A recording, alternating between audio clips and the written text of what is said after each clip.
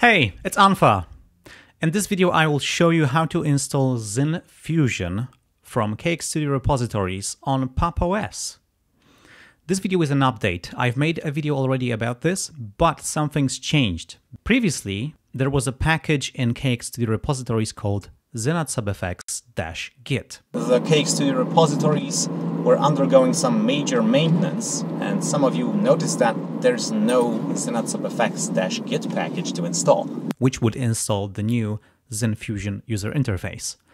But now, the original package zyn-fusion is the new package, and it contains the Zyn-Fusion interface, and there is no other package. Basically now, when you install zyn-fusion, you get Zyn-Fusion. There's no way to install the old user interface, which I think is good, because why would you want to use it if you just can have the new one? But also, as I'm doing this video, I thought I could show the process from scratch, how you would install all the things you need and Zyn-Fusion to play with it on something like Pop! OS. Another great thing is that he updated the website, and you can go there and just download the deb packages for all the software, including Zyn-Fusion. So if you're running Debian or Ubuntu or Linux Mint or Pop! OS or whatever else using the Debian package management, you can just go to KXStudio, which is a brilliant web address, I love it. Go to the plugins section, download the deb files, install them, and you're ready to go. You don't have to install the KXStudio repositories. However, I think you would be well served if you did so, because there's a lot of software there and it's easy to browse and install and update it. And it's a really great toolkit for music production on open source software on Linux. So let's do it! Alrighty, so here is the Pop! OS virtual machine I've set up. What I'm going to do is open Firefox. First thing I have to do is go to the KXStudio website, kx.studio, and there is repositories. I just click on this, and here is the instruction for installation. So there's a few commands. We'll need a terminal window, so I'm going to open that.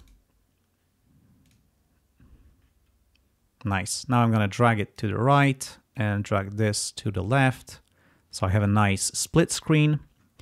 And now we have to install two packages that will be used during the installation. So I middle click with my mouse to paste the selection.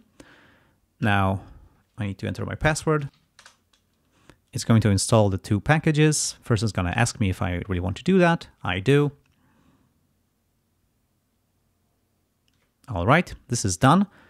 There is also a line to remove legacy packages. This is basically to update your old KXStudio repositories. We don't have anything installed, so that's not going to do anything. You see, it's ignoring the request because this package is not installed. Now we have to download the package that will contain all the KXStudio repositories. And again, I'm going to select the last line, install the KXStudio repositories. And we are done. Now to be able to install anything from the repositories, we have to update the package cache or package list. So I'm going to go sudo apt-get update. And now it's going to check out all the available software sources and ask what packages are available. This will include the newly added KXStudio repositories. After that is done, we can then install Zyn-Fusion. Of course, we can install it directly from the website. You see right now it's checking out KXStudio repositories. Got some problems. Oh no. Why now? When I tried this, it worked. Why it fails now? Okay, maybe it's gonna work.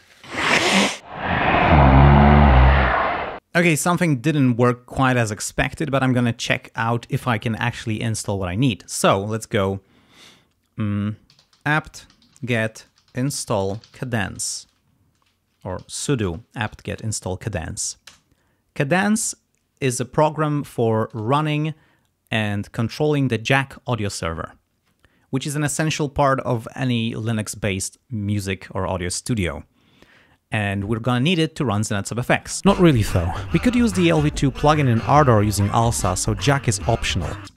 So I've installed Cadence. Now I can go Alt F2 and I can just type in cadence. It's just faster than clicking on menus. And you can see we have the Jack server already started. If it wouldn't be started, I would just click Start or go to Configuration, change the sampler rate. Oh, it's started, but it's running on dummy. Okay, so let's stop that. Let's configure it. Let's do it on ALSA. Yeah, okay. Let's start. Instead of starting and stopping, I could just use switch master. All right, and the Jack server is running. So now I can install ZynSubFX. So let's go sudo apt get ZynSubFX. Oh yeah, I just need to install too. Okay, I already have it installed. That's good. Let's now run it. Alt F2, ZynSubFX, and see what we have. And that's ZynSubFX 3.05 with the new interface, Zyn-Fusion. Ta-da! Yay! So that's how you install Zyn-Fusion from the new KXStudio repositories. Thanks for watching. I hope you learned something. Big thanks to all the people who are supporting me on Patreon and also Liberapay, and the people who are buying my music. I'm slowly working on my next album. I've got a list of tracks and I'm slowly polishing them and making them ready. I'm really excited. I really want to beat my recent album Suppressed, which was already almost 3 years ago. So that's really time to drop something new. Anyway, I hope you've enjoyed this video and this information is going to be useful to you. PopOS is cool. I really like their installer and the process. I've never used it before, but I thought I'm going to give it a try just to demonstrate how you would use the new KXStudio repositories.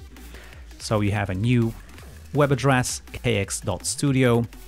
The repositories, it's a bit simpler, there's less components to install, and there's the package ZynSubFX. No ZynSubFX-git, so just forget about it, it's no longer there. The basic only package contains the latest and greatest Zyn-Fusion. So yeah, now go and make some music with that.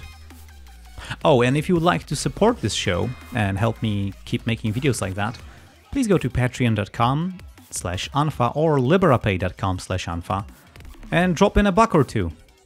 Or not. Now go and make some music with Zyn-Fusion.